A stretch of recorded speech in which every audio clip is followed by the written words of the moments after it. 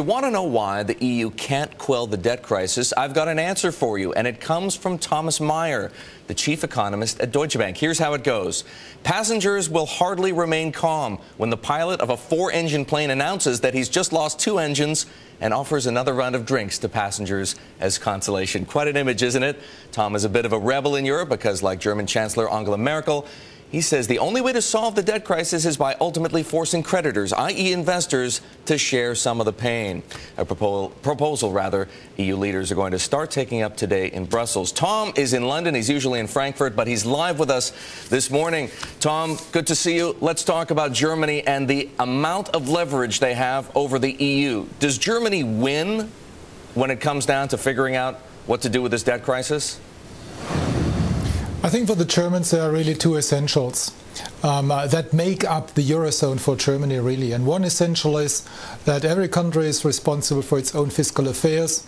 And another essential is that the ECB does not engage in monetizing government debt. And I think in those 2 areas, the Germans will be very insistent. Everything else, I feel, is negotiable. And I think the Germans are willing to go a great length to help the euro survive amidst this onslaught of the markets. So you think that ultimately Germany is going to take a softer line in these negotiations behind closed doors than they have in public? Not on the essentials. I think the essentials are really to be kept.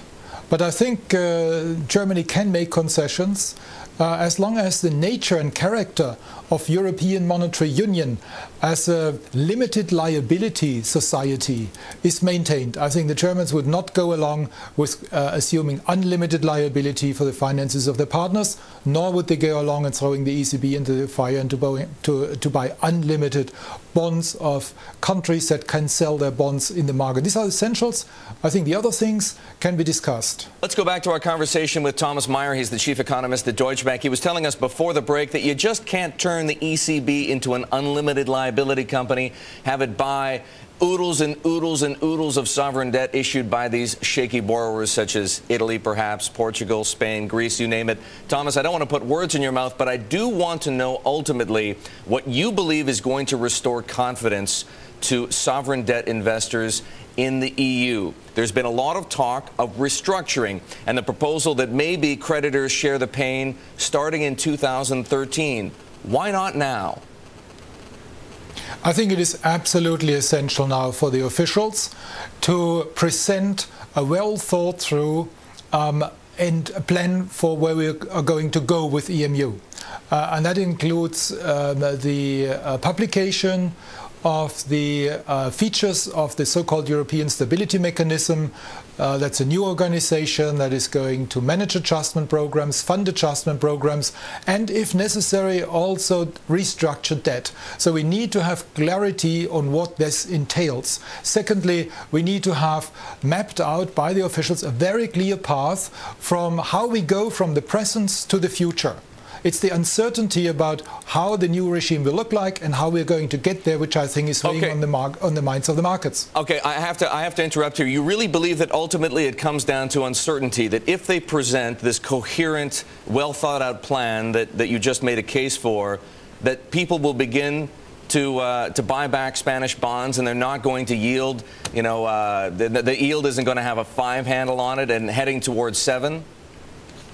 I do believe that if you really map out your intentions, explain clearly what you want to do, then you can ease the market tensions, because I think EMU is working if you do the right thing. Thomas, but we have discovered... Yeah. What happens if it doesn't work? What happens if they present a plan and it makes sense on paper, but the market doesn't buy it? What's the alternative then?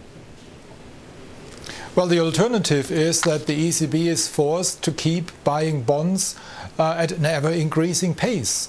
And while that would ease the tensions in the near term, I fear that it would lay the ground for an unraveling of EMU later on, because the basic principle would be violated: do not abuse the ECB as a source of funding for government debt. So therefore it is very important, I think, that they are now coming up soon with clear plans and a roadmap on how to get to the new state of affairs.